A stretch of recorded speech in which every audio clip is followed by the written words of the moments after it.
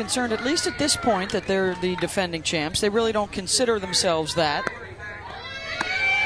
We'll see if that holds as the season progresses. And nice throw down from Kaitlyn Burke as they catch Callie Harrod trying to steal one down. Well, Burke doing a really good job of throwing out Harrod.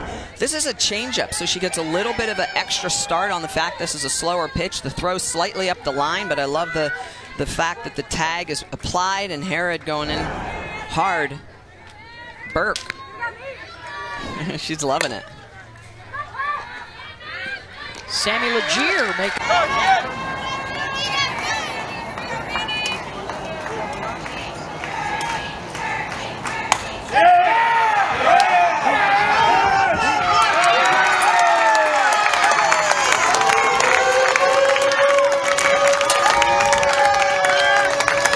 There's a 2-run home run for number 5, Kaitlyn Burke.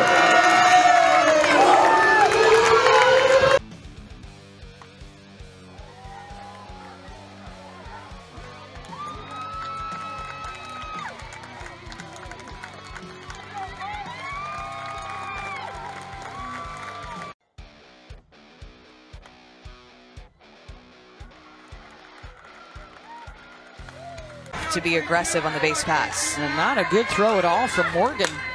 Barely got that back into the infield. They'll lay down the bunt to advance the runners. First out of the inning. We have a bullpen game in tomorrow's finale.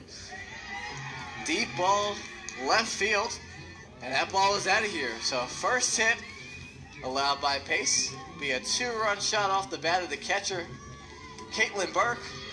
And the Niners now lead 5-2 here in the top half. Championship game, the 2-2. That is hit to left center field. That's going to drop for extra bases. Clarkowski will play it, but it is a double for Kaitlyn Burke. And the Owls have their first hit of the ball game coming here in the second inning.